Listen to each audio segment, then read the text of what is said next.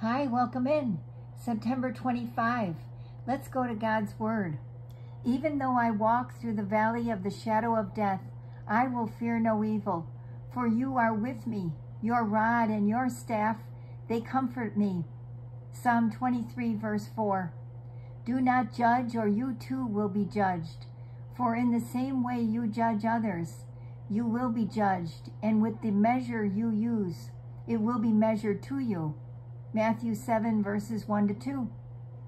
Fear of man will prove to be a snare, but whoever trusts in the Lord is kept safe. Proverbs 29, verse 25. Pour all of your energy into trusting me. It is through trust that you stay connected to me, aware of my presence.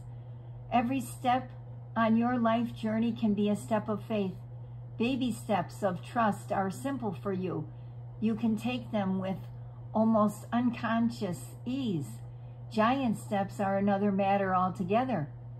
Leaping across chasms in semi-darkness, scaling cliffs of uncertainty, trudging through the valley of the shadow of death.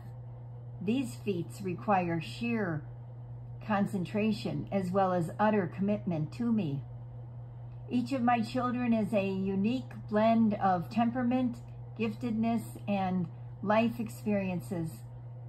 Something that is a baby step for you may be a giant step for another person, and vice versa. Only I know the difficulty or ease of each segment of your journey. Beware of trying to impress others by acting as if your giant steps are only baby ones.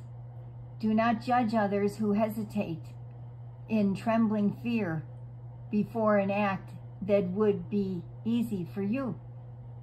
If each of my children would seek to please me above all else, fear of others' judgments would vanish,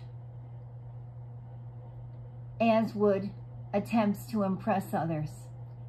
Focus your attention on the path just ahead of you and on the one who never leaves your side.